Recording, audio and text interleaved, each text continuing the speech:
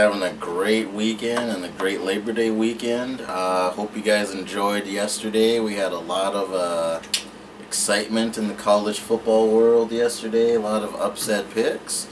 Also had a lot going on in the NFL with the Vikings proving again that they're going to probably not do good this year from their mistake they made. But we'll get to that later. So what do we got for today? Well, just touching on what you said, yeah, so much happened yesterday with all the different news that were coming out between the trade, Mark Sanchez being cut, and you have college football weekend, which was so many good games. Intense. First, we'll come back to that. Going to earlier in the week, though, just kind of touch base on this a little bit. Hope Solo booted off of the national team. That's not surprising. Originally came down as a 6 month suspension. Then it was just nope, get out, and we want you gone. And some like Hope Solo, she doesn't quite understand, which I wouldn't expect her to be happy about it. But I don't expect her to be happy about it. But I mean, I get where they're coming from. Like I know people are kind of comparing, oh, what Hope Solo did, she gets booted off the team, whereas what Ryan Lochte did, he is probably just gonna be suspended or whatever. But there's a difference. Ryan Lochte is kind of an isolated incident. Granted, significantly worse. Yeah. But an isolated incident. Hope Solo has had kind of a string of things going on that's wavelength. Rubbed everyone in the soccer community the wrong way. Going from being arrested back in June of 2014 on 2 counts of misdemeanor, counts of assault.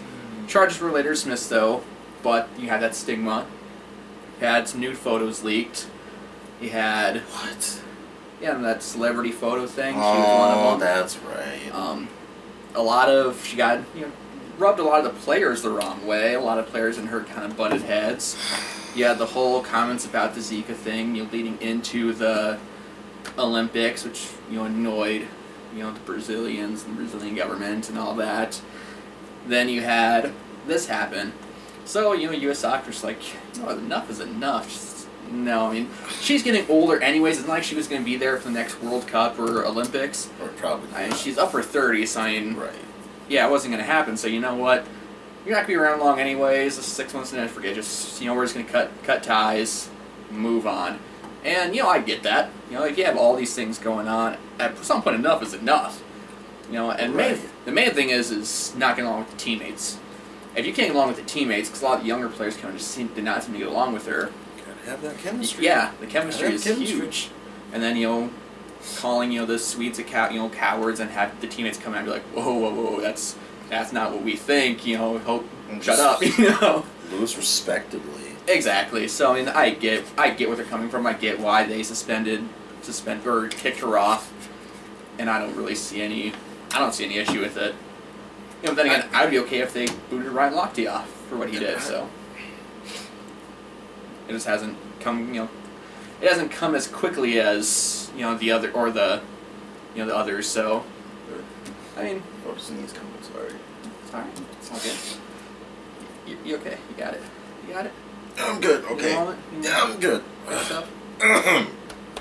Yeah, I don't have any issues, I guess, with Hope Solo. They gave her countless chance after countless chance, and there's only, like I said, there's only so many times or so many chances you can give somebody, and there's definitely red flags if you're not getting along with your teammates because you built that chemistry. Mm-hmm. And if you can't get along with your teammates, then that's going to throw out probably the whole chemistry of the whole team. So I don't see a problem with it. No. She should. Maybe it's a humbling experience. Maybe. It should be, but I mean, now granted, obviously, she'll still be on the team she plays for in the Women's Professional Soccer League. But as far as like world competition goes, she's done. I mean. She's not going to be able to show how much it's humbled her in that experience. Come back and be kind of a better teammate or say she'll learn from mistake because that portion of it done. Forget about it. Now she can only try to finish off her career. Then shorten her career because she won't be able to play. Only world competition, Cups. But I mean she can, and they still have the women's professional soccer league that she can play, and that's basically what she's down to, unless she wants to maybe go play overseas with whatever leagues they have over there, but yeah, for the most part, I mean, as far as U.S. soccer goes, she's done. We're good. So yeah, she's done. But we're both in agreement there. What happens, we're both fine with. Now, going back to some of the news from yesterday. Roll it, baby. Teddy Bridgewater goes down. Oh. So early yesterday, trade comes out. Gross injury. Braddford is traded from the Eagles to the Vikings for a first-round pick next year and a conditional fourth-round pick in 2018. The Vikings have an injured quarterback, so they give up a decent amount for another quarterback that hasn't played a full season in a number of years. He's not that proven. So, I mean, I'm sure the Eagles, when the Vikings said, hey, we'll give you a first and a fourth, they said, bye, okay, done, sign right here, let's get this deal finished up. They're getting a first-round pick that they traded away to get Carson Wentz. They got that right back. Exactly. That's the big thing. The Eagles are just, yes, score. The Vikings, I don't know if I understand that pick. I don't see a huge difference between what Sean Hill would do and what Sam Braddford would do. Now, Sam Braddford, former number one overall pick, but has not lived up close to the expectations he had. And he has proven that he is injury prone. I mean, I'm sure they shipped him in a box stamped fragile on it, and when they shipped him, because the Vikings were like, well, we want you to not get hurt once you step off the plane, which is a very real possibility. Step off the plane, tear another ACL. So bad. So that would be the worst. I mean, a first-round pick and a fourth-round pick for a one-year rental is what it comes down to. Right. It's a one-year rental. To me, that is way too much to give up for a one-year rental on a player who you don't even know is going to play the full season. So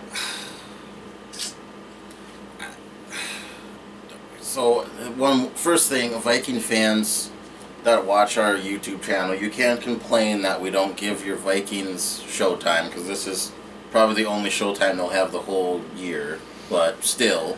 Now that Bridgewater's out, probably. Yeah.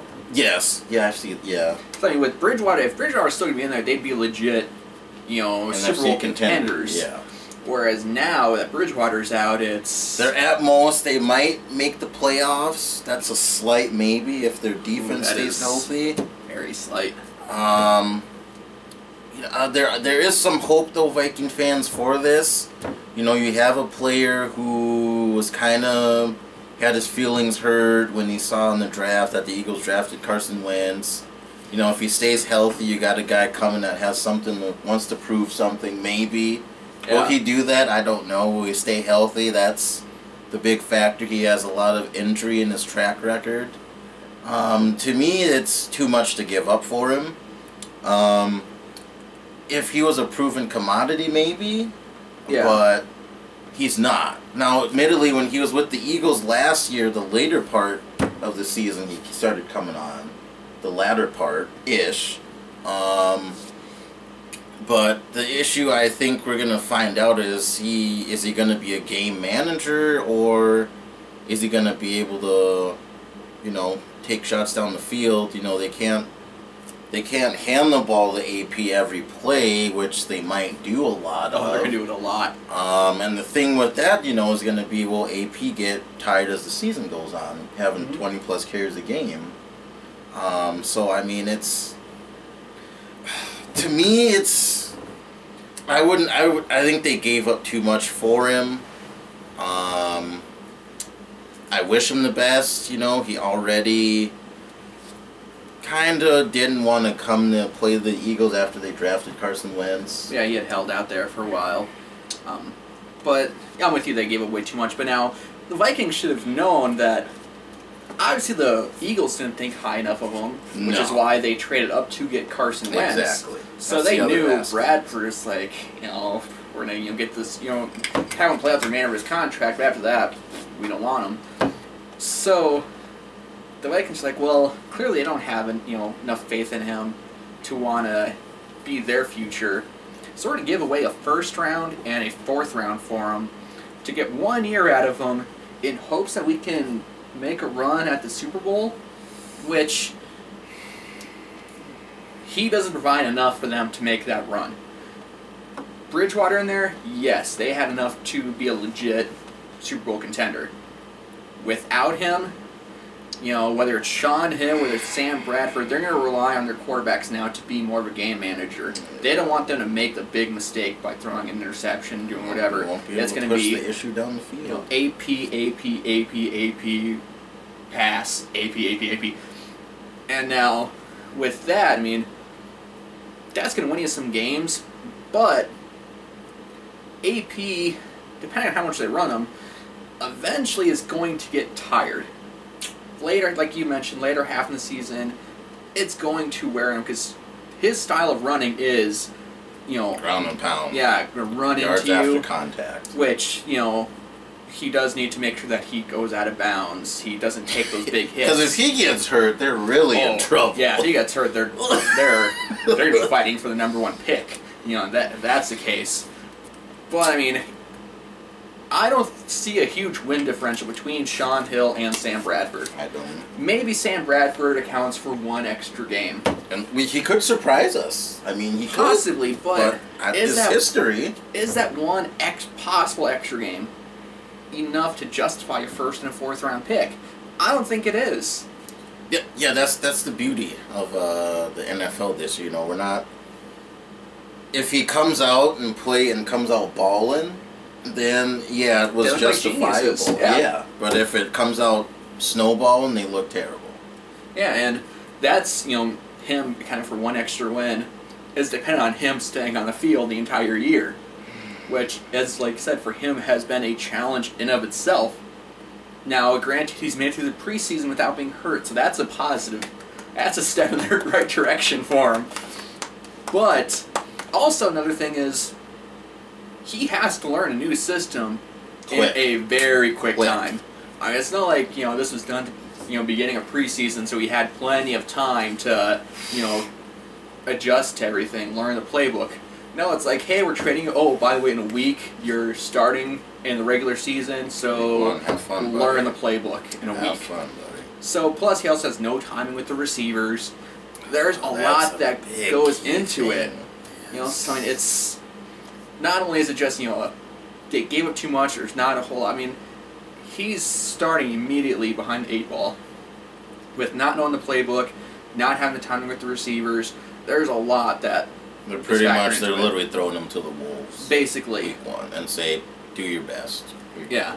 So I mean, that is, it's going to be an uphill climb for him, to say the least. I wish him the best. Yeah, I mean, obviously he's in the division of my Packers, so if he doesn't, you don't wish him anything but the worst. If he doesn't play well, I don't feel too bad. But I mean, you know, you always, you know, say, you know, to be the best, you know, you want your team to beat the players of the best. 'Cause I want the Packers to be able to beat the Vikings at their best. Iron sharpens iron. If the Packers are going to win, I want them to beat the team at their best. Because I don't want that, you know, other fan base to have that excuse like, oh, well, you guys have a quarterback. This guy, he wasn't ready. So I want them to beat at the best. So that way, well, for one, it just makes for better football when both teams are at their best playing. Iron sharpens iron. Exactly. So, and then two, it's just, you know, they don't, other fans face those and have that excuse. So, I mean, now, went over, you know, the ideas for the Vikings and what that does. Now, the Eagles, that was going to be their starters, Braddford. Now, they said it's going to be, if he's healthy, if his ribs are healed yeah, up. it's going to be Carson Wentz, pending his rib injury. So, we're both NDSU fans. We're happy to see this. But, you know, we're happy to see him in the NFL. Like, I can tell you probably feel the same way I do. I'm not thrilled that he's going to be starting right away. No. I was wanting him to sit out. But don't get me wrong, you know, Carson, I'm really happy for you, you know, as a huge NDSU fans. We're all pulling for you over here in North Dakota. But yeah, I would have liked to see him at least sit out his first 2 seasons to learn under a veteran, learn the playbook. Yeah. Now, granted, sitting out learning from veteran, he already said that he didn't study any tape on Sam Braddford because he wanted to study winners like Aaron Rodgers, Tom Brady, Peyton Manning. So, was it going to be that beneficial to him to sit behind Sam Braddford? No, it wasn't. But now it's him and Charlie Daniels. Charlie Daniels is a career backup. Yeah. He's not going to learn much from him. So, at this point in the case, he's clearly, he doesn't have a choice. He's not going to be able to sit behind a veteran because Charlie Daniels hasn't played much at all. So, it's either sit behind a career backup and just watch him and try to learn from him, or just have him start get his experience that way. If you look at it that way, the Eagles got nothing to lose. They don't. No one's expecting them to win. No. So, might as well just... Carson could shock people. He had the rep in the draft as a small town quarterback and smaller schools. He can do a lot for the small town schools because, it's Jared Goff. He got picked above Carson Wentz because his big time school experience. Yeah. He went to the big schools. He's used to playing under the big lights or whatever. And then you got Carson Wentz, went to the smaller NDSU. He's not used to it. Won a title, no big deal. So Jared Goff has played terribly. Awful preseason. Just horrible. Awful. Not good at all. So, if he's so ready for the big time, why is he playing so bad? Exactly. And so now Carson Wentz came out and was like, hey, I played in a small town school, but he could light it up. And he's going to probably start, and Goff's going to be on the bench. Yeah, and he can put that whole small town school, big town school thing to rest. It's like, you don't have to play in a big time school in order to be a good player. Which is true. Other NFL analysts think differently, apparently.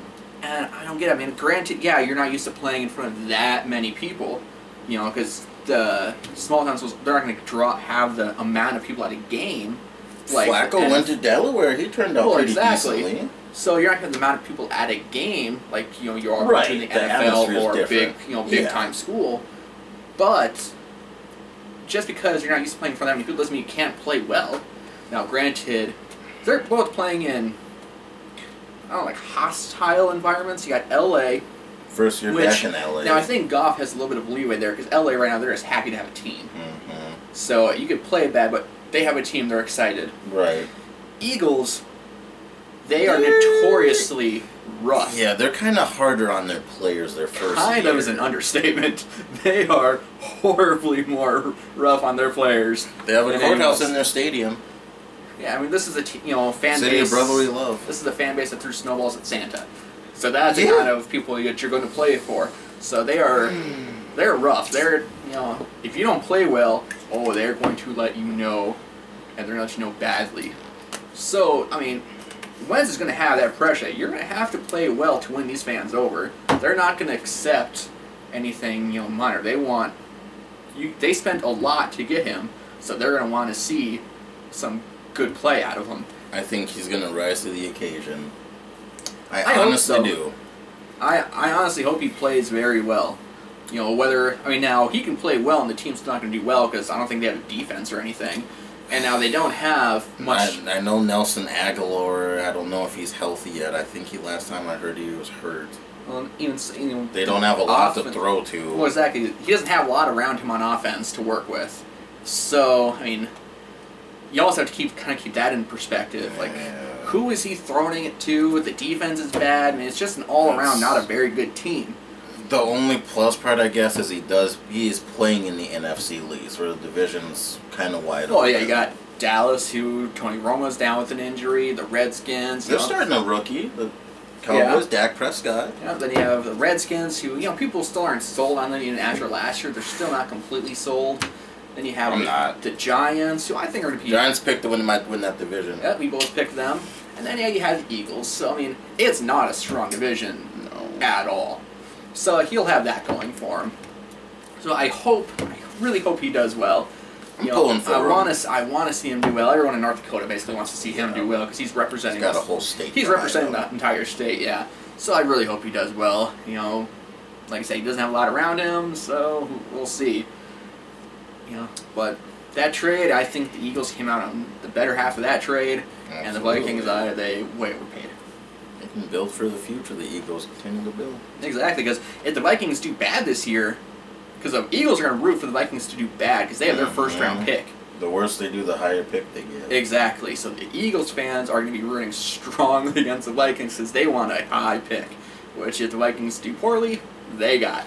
Well, and then you run into the thing with Bridgewater. You know, he had a horrific injury. They only had to sedate him to get him to the hospital. His leg is because messed up. From a report I read, his legs snapped and his knee was pretty much dangling or flailing around. Yeah, his knee was dislocated. The ACL was completely torn. So it's at least a 12-month recovery. So that's pushing it really close to the start of next year. So is he even going to be ready for the start of next season? That is even in question. The positive thing he has going for him, Noah, is a lot of players in the NFL now, they come back from ACL injuries, but not a dislocated knee, though. But also, when you look at RG3, they rushed him back. Look at what it did to him. Right. So the Vikings also have to be cautious of it, because you don't want to rush him back and have it be like an RG3 scenario where then he isn't playing right, he's favoring it, then he hasn't blown out to another injury. This is your franchise quarterback. You want him back at 100%. So does that mean you have to sacrifice, half the year without him next year to make sure it's 100%? Oh, I personally would too. If it was me. Yeah, I mean, I would, like I said, I don't want him to come back with any doubt in his mind, like, oh, is my knee ready? Is my knee ready? Is my knee ready? And then that's going to affect his play. And that's the other thing too. Everybody talks about, he's got the 12-month recovery, but he also has the mental thing too. That he didn't get it getting hit. It was a freak incident, just dropping back. He planted and his knee pretty much gave out. It was a non-contact injury. It was just happened during practice. He's got to have it in his head. Okay, when I drop back, my knee's not going to give out. Plus, he's going to have to start from scratch, pretty much, get his footwork back down, quarterback mechanics. So I mean, I'm pulling for him, but he's got kind of a big road to go. Yeah, and he's starting off with the right aspect of it. The tweets he's put out over the past few days. I mean, he's going at it with a strong head. So it's going to be a lot of work for him. So now quickly, this weekend, start of college football. 2 games in particular that really stand out. Number 3 Oklahoma losing to number 15 Houston, which depending on who you talk to, some people weren't that shocked. A lot of people were picking. I thought Houston was going to win. I honestly did. And I like their QB. They won pretty handily, and that was a big win for Houston because that solidifies them as a potential playoff contender. Then you have number 5 LSU losing to unranked Wisconsin. And I'm a Florida State fan in football, in Division 1A, if that's what it is, but I thought that was an epic game. It was a very good game. I watched, me and you both watched that entire game. With the exception of a 60-second span where LSU got a pick 6, and then Wisconsin fumbled and they scored a touchdown. With the exception of that 60-second span, that entire game was dominated by Wisconsin. Wisconsin, really, they should have won by more. They just didn't capitalize on a few opportunities that got away from them. So LSU with Leonard Fournette, potential Heisman winner, he looked bad in the first half. Yesterday. First half was held to like 38 yards. They were barely on the field though, too. Wisconsin won the time of the clock possession. Now, second half, Fournette did turn it up some, but he also left with an injury at the end of the game. He actually had to be helped off the field. Is that going to be an injury that lingers? I don't know. But, I mean, LSU did not look great against an unranked team. No one has any aspirations for Wisconsin this year. But they're an underdog, but they made a statement yesterday. They made a big statement, yesterday with, beating, knocking off number 5. Now LSU has going for them is, if you're going to lose, you want to lose early in the season because you can make up for when the season goes on. But still, I mean, that's a game on their resume. Yeah. That could hurt them in the playoff selection if they're one of those last 4. Exactly. So, I mean, it's, you lost to an unranked team, plus did what Wisconsin do give, a tape on how to beat LSU. So, because you know what, everyone's going to be watching, okay, what did Wisconsin do to stop Fournette? Let's see if we can mimic that. And so now LSU's going to have to come back and figure out, how to do that. And, I mean, the Badgers, they had a lot of added motivation playing in their pro football team stadium. Playing in Lambeau. Bart Houston, the quarterback for Wisconsin, named after Bart Starr. So, I mean, they had a lot of added motivations to that game. ESPN College Game Day was there. Aaron Rodgers was there to do picks. Yeah. Was only one out of the people to pick of the ESPN Game Day to pick Wisconsin. and he came out right. So yeah, there was a lot. They had a lot of extra hype and motivation going into that game. But at the end of the game, now, the last play LSU runs is an interception. Yep. Wisconsin player catches it. He's down. So in college, once you're down, you're down. So he catches it, falls down, gets back up, holds the ball up, starts celebrating. His teammates come around him. LSU lineman comes and I saw that play. Just absolutely levels him. That was uncalled for. That was completely uncalled for. Yeah, he gets ejected, which should have. Now at the end, Les Miles was like, "Oh, I'll have to watch the tape," because he could have just thought that the guy was, still running, the ref still in blew play. The whistle. Blew the whistle. The guy's just running the ball in the air like this. Yeah. Who intercepts the ball and celebrates running down the field while they can still be tackled? No one's gonna hold the ball up like this if they're running. No, they're gonna ball's gonna be tucked away and they're gonna be trying to run. No, he caught it, fell down. Whistle blows, he stands up, holds the ball, his teammates are just coming around, jumping on him, grabbing, and this guy just comes and levels him. Just mad that they lost, but yeah, that's frustrating. But show up. To me, that player, he needs to be suspended for at least the game. That was just an uncalled for hit, horrible, just a horrible. It's a very malicious play. Oh yeah, I mean, granted, Les Miles claims a huge home. Oh, I thought the game was still in ball was something like. No, you didn't. He blew I heard the whistle blow. That player knew exactly what he was doing. He was just getting some frustration out. The team had been dominated all game, and now it's just knock him out. There's only a minute left. It's not going to affect his team any him getting ejected because the game's over. So he just lets some frustration out, moves on, and so I hope he gets suspended. He needs to be suspended for something like that. On the brighter side, touching moment in the Nebraska game, the very first time they needed a punt, they went out with 10 players, left a punter spot empty. Sam Foltz, who was killed in a car accident, took the delay of game penalty in honor for him. On the Twitter, they said, had to take the delay of game for only 10 players in the field. We couldn't get the punter out there. Yeah. So that was a very classy move by Nebraska. And, it's unfortunate you have to do something like that, but it is a very classy move by them. I liked it. Yeah. Finally, NFL starts this Thursday. Thank Broncos, Panthers, rematch of the Super Bowl.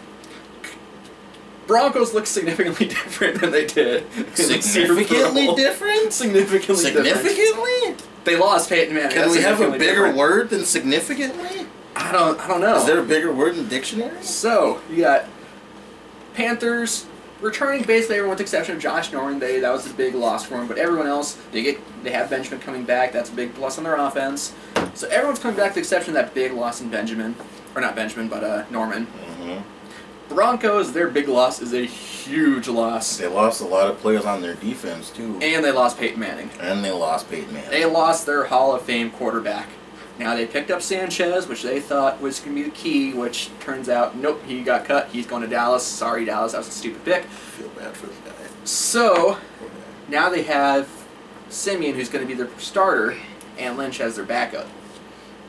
Is that enough for them to beat the Panthers? I'm going to go out on a limb and say no, because when you play the team that you beat the last season, the Panthers and Cam Newton have all that motivation from the summer. They didn't play good. He couldn't pass. He had the worst game. Plus, they have to watch the Broncos. And they have to watch that banner get thrown in the ring. Yeah, the celebrations. Exactly. They have to watch that. They are going to be hyped and pumped to just go out. They're going to be heated. Yeah. So, I'm with you. The Panthers, I think, are going to come out, and I think they're going to give it to the definitely. Broncos. I don't care if it's in Mile High, and I'm sorry, Bronco fans, but... No, plus, they have... The Broncos quarterback has only taken one snap, and that was for a kneel down. Yeah. So, he didn't look that great in preseason either. And he's going against a good defense. Yeah, everybody's saying that the Panthers aren't going to be the same. Well, they're not going to be the same because, Norman was a big loss. Right. They're saying they're not going to be as good, but they bring back the core. They bring back core. As long as you have Kuechly there, that's a big portion of your defense because he's the quarterback of their defense. Yeah. So, they can make up for the loss of Norman. And I think that they will. The Broncos, their defense will still be good. But they got to get blows to go off the field. Yeah, and I don't think that the offense is going to stay off the field long enough for the defense to get any rest. So I think eventually it's going to be a tight game. I think in the first half. Second half, the Broncos defense is just going to start getting worn down, and the Panthers are going to take advantage of that, and they're going to start pull away in the second half and end up with the win. Yeah, I'm going Carolina. So I don't know what the score will be, but I think the Panthers are going to win. Me too, and I'm just excited for football to be back. Got college this weekend, NFL next weekend. This is getting to be the best time of year for sports. College football starting, NFL starting, the playoff races are heating up, NBA starting soon. So you don't get much of a better time in sports than it is right now. So We're going to have some good episodes coming up. exactly, there's going to be so much to talk about. But everyone, like our Facebook page, like our video, subscribe to YouTube, share with your friends, let everyone know about it. So much to talk about in the upcoming weeks as part of the NFL. It's going to be some good times. Hope everyone has a happy Labor Day weekend. Enjoy your time off. I know I'm going to. Good luck, Carson. Yes, good luck, Carson. Everyone enjoy the rest of your weekend.